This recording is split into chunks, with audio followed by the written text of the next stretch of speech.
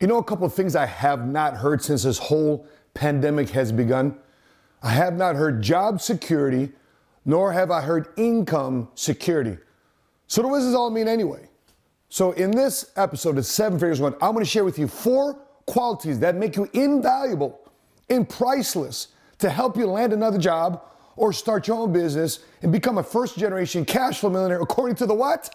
According to the Bible? Yes. Beginning here in 3, 2, 1. Let's go. Never short stopping, now I'm winning like I'm Jeter. Steady through the rigor. Yeah, I'm getting bigger. Just fighting in them trenches, now I'm making 7 figures like. What's crack-a-lackin', everybody? Money Smart Guy Matt Sapaula here, hailing to you from the Money Smart Home Office.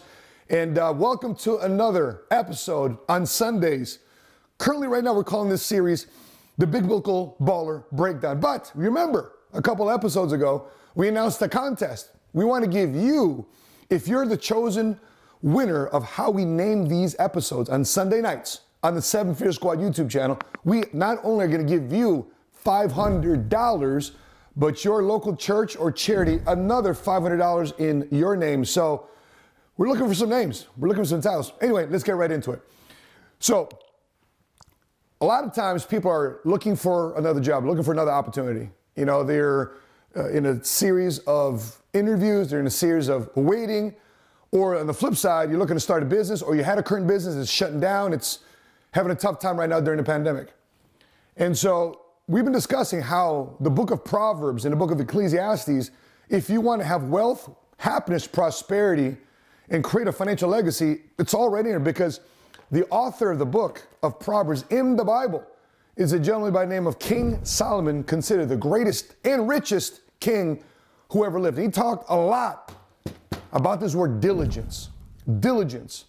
And this word diligence we've described in previous chapters, in previous episodes, that these qualities that we're going to be discussing here, just like diligence, must be nurtured. These are choices. Listen, I've got 5 kids, ranging from 25 years old to almost 2 years old. And I can tell you this, raising children, I can tell you this a little bit about human nature. You know, naturally, kids want to be what? They want to be lazy. They're rambunctious. They want to have for themselves. They want to, be selfish. It's unnatural human behavior. We have to teach them. No, that's not right. That's not the right behavior. How many of you guys have kids too, and you might agree with some of the things I'm saying? But by its default, human nature is kind of weird and corrupted in a lot of different ways, even though we are God's creation. And when I'm looking at these qualities of how to be irreplaceable, invaluable, priceless, sought after, these are choices, these are qualities that must be nurtured just like diligence. And it really exposes this. It exposes somebody's character.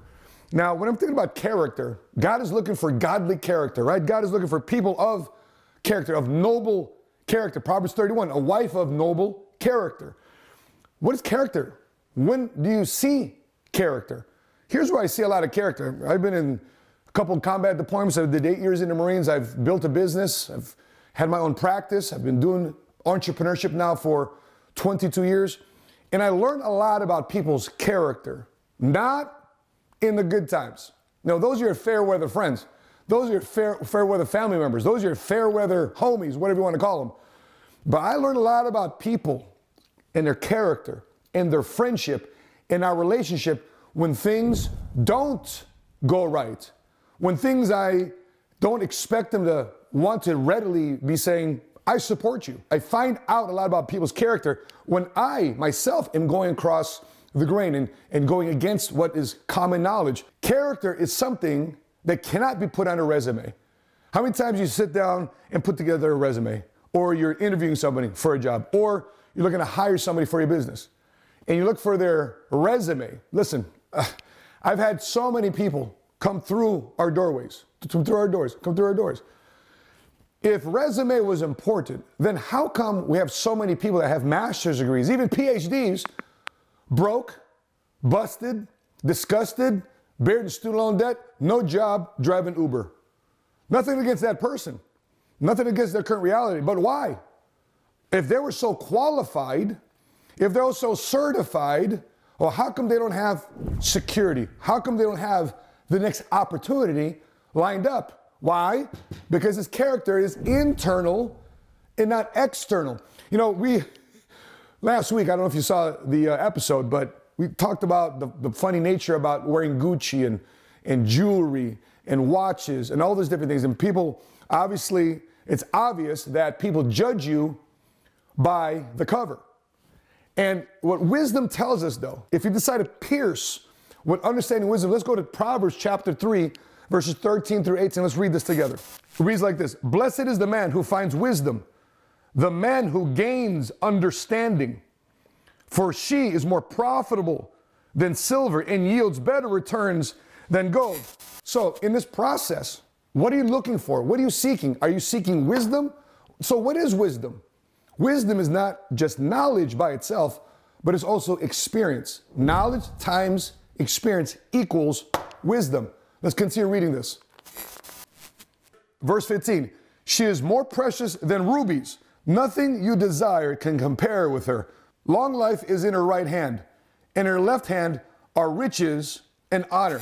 So not only are you going to be invaluable, sought after, and priceless, you're going to live a long life, and not only a long life, but a wealthy life if you pursue these qualities. So what are these qualities? Let's jump right into it. First quality, let's go to Proverbs chapter 3, verse 3, verses 4. Let love and faithfulness never leave you. Bind them around your neck. Write them on the tablet of your heart. What is he talking about? He's talking about truth and kindness.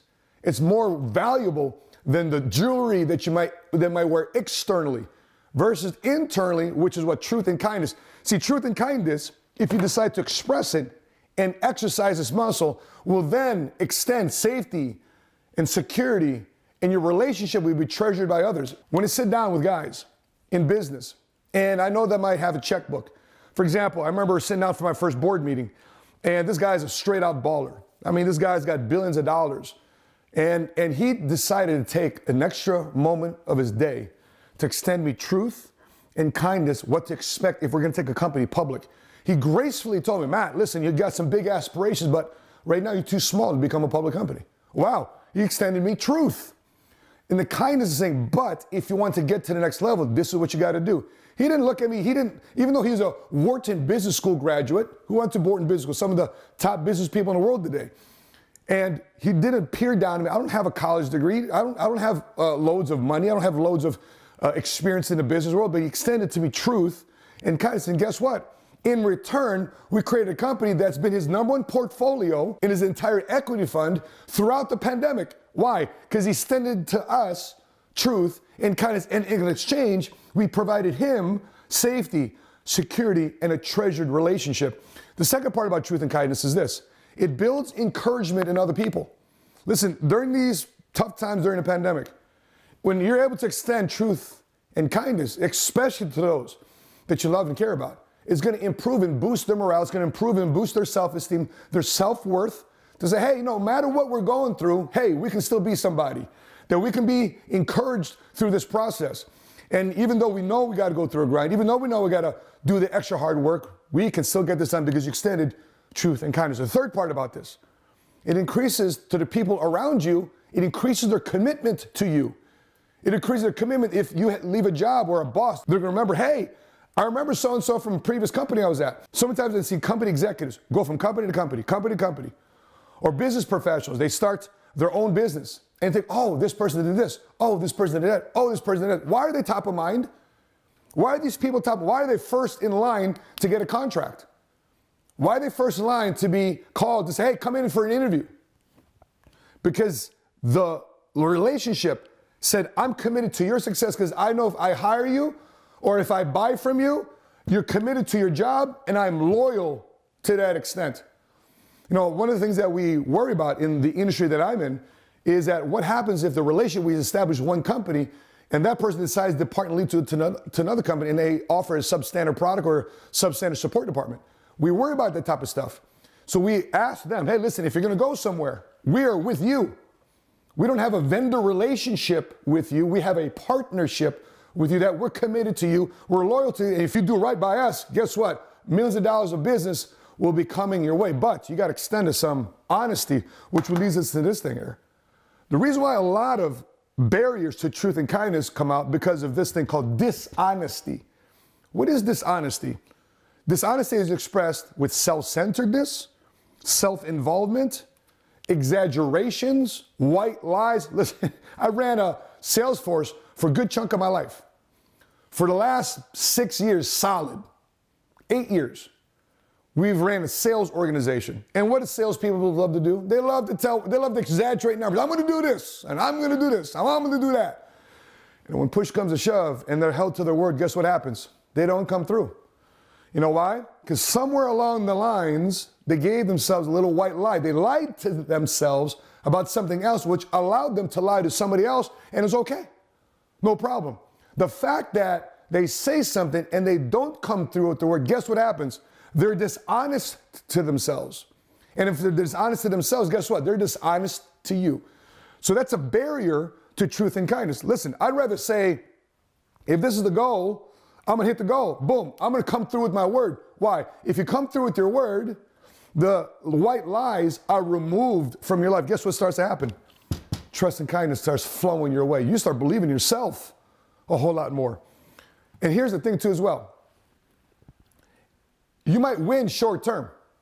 Like what's going on right now with Robinhood, what's going on right now with GameStop, and what's going on with AMC. I see all that stuff. These guys driving markets. Well, you can say, hey, Matt, well, the billionaires are doing. Yeah, just because the billionaires are doing doesn't mean that it's right. I know that the game is rigged. I know the average Joe right now is trying to get his. But two wrongs don't make a right. Just because you could doesn't mean you should. You might win short term, but you cannot say, I'm going to get blessed. God's going to bless my business, my career, my finances. You might win short term, and guess what? The price that you pay long term will far outweigh the short term wins you win right now. So going forward, you're asking yourself, why should I care? Well, it's right here in Proverbs. Then you will win favor and a good name in the sight of God and man. Let's go to number 3. Generosity. Give freely. Do not expect anything in return. Let's go to Proverbs chapter 11, verses 24 through 25. It reads like this. One man gives freely, yet gains even more. Another withholds unduly, but comes to poverty. Let's go to verse 25. A generous man will prosper. He who refreshes others will himself be refreshed. Listen, one of the small things that we do, one of the small things I've shown my son, I was a server before I became an entrepreneur, before we were blessed with this business and our finances and our experience in this journey of entrepreneurship. I was a server. I came out the military, I was a server. I was a Jiffy Lube hood technician, I was a YMCA lifeguard. And I remember what it's like to live on tips. And one time we're sitting down and I think the meal was like $24. And I gave a tip to the server of $100. And I meant nothing but, I said, you know what, I've been in this position before and I've been on the other side of money, and I was expressing a little bit of generosity. I wasn't expecting to get praise, I wasn't expecting to get a pat on the back. But my 10-year-old son looks at the bill and says, what, Dad? What? Because my son can read now, he can understand. Dad, it says tip. $100? Why are you giving her $100? I said, hey, listen, champ, this is the moment where I could be generous. This is the moment where I could extend a little. I know what it's like right now with all these restaurants shutting down and service. I'm just thankful that this restaurant is open, that after the gym on Sundays, we can go here, we can do our thing, we can enjoy this diner, and we want to make sure that people want to come back here, that people want to work here. And I think I'm doing my part as an entrepreneur who's been blessed with finances, that I can be generous. And he's looking at this thing like, Dad, I can't wait to do this to myself. My son is wanting to give $100 in tips, even though the meal was like $24, $25. We had a bunch of, corned beef hash and eggs and hash browns, but our tip was $100. It was just 4-5 times more than what the meal was, because I had the opportunity to be generous. And here's the thing too as well. It starts from the heart. It's not from anything, expectation. I don't expect anything from these folks. I don't expect anything. I don't expect to come back, oh, the guy that gave us $100 tip, that's not coming from that position. I'm seeing these folks here struggling to keep a job, to keep this restaurant on. The least I can do is not only order from that restaurant, but also take care of the people that's working there. Because if I've been blessed, well, much is given, much is expected. And when you're giving from the heart, it's an active decision. You just can't say, oh, I'm going to expect something to return and I'm going to give, and okay, I gave you, now what are you going to give me? See, that's the wrong position to do it. And we look at being gracious, which is my fourth quality. What is gracious? Is really, another word of saying gracious is gratitude. Do you have an attitude of gratitude? Let's go to Proverbs chapter 11, verse 16. It reads like this: a kind-hearted woman gains respect, but ruthless men gain only wealth. Let's go to 17. A kind man benefits himself, but a cruel man brings trouble on himself. Let's continue to verse 18. You guys are going to love this one. There's so much to be learned in Proverbs. 18. The wicked man earns deceptive wages. By the way, did it say he earns no wages? So the deceptive man, even though he's dishonest, even though he's not expressing generosity, or in this case, gratitude and generosity, he'll still make money. There's people that are lying and cheating and stealing. Guess what? They'll have deceptive wages. But it says here in the rest of the verse, he who sows righteousness reaps a sure reward. 19, the truly righteous man attains life, but he who perceives evil goes to his death. Whew. Pretty harsh words there. Is that King Solomon extending us truth and in kindness through his written work? When you're looking at graciousness, you're looking at gratitude, this is not a personality type. Do your kids, when they're born, or when they're 1 year old or 2 years old, do they say, Mom, Dad, thank you so much for giving birth to me? Thank you so much for everything you've given me. Thank you so much for my food. Thank you for changing my diaper. Guys, you can tell already, it's not a natural human behavior to be gracious, to have gratitude. When do kids mostly learn about life and how good mom and dad potentially gave it to them, or grandma and grandpa gave it to them? When do they realize it? When they kicked out on their own. When they're able to say, hey, mom and dad had it pretty good, even though I may not like it, but man, it sure beats being homeless. Man, I can't believe how much toilet paper costs. Really, toothpaste costs this much money? A gallon of milk is $5? Guess what starts kicking in? Generosity and gratitude and realizing, man, I had it pretty good at home. I had it pretty good with my relationships. Second thing, everything you have, when you operate from the position of everything you have is a gift. Again, when much is given, much is expected. At any moment, anything you have can be taken away. And then what? How do you stand? How do you stand in the eyes of God? How do you stand looking at yourself in the mirror? How does your wife, how does your husband, how do kids look at you when everything's taken away? What character will be shown at that moment if you don't operate with generosity and an attitude of gratitude? Last point, do you operate from a position of appreciation? When you're looking at scripture, you're looking at all the different things here, and you're studying the Bible, you're studying godly behavior, and you do things for other people do things for you. Do you appreciate it? Or did you expect it? Do you come from a position of appreciation or a position of entitlement? There's two different things here, and two different personality types, and two different responses to that human behavior, but one of those two will respond to you in a very, very favorable way in terms of what you want to do, in terms of being priceless and valuable, and somebody's always thinking about doing business with, or hiring, or being involved in what they're doing in terms of their next steps. So that being said, guys, I hope you got something from us. What are your thoughts? What are your follow-ups? What are your questions? How do these four qualities of being this type of demeanor in terms of godly behavior do you think will affect your business, your career, your endeavors? Do you want to be that type of person? Do you care to be that type of person? Please drop in the comment section below.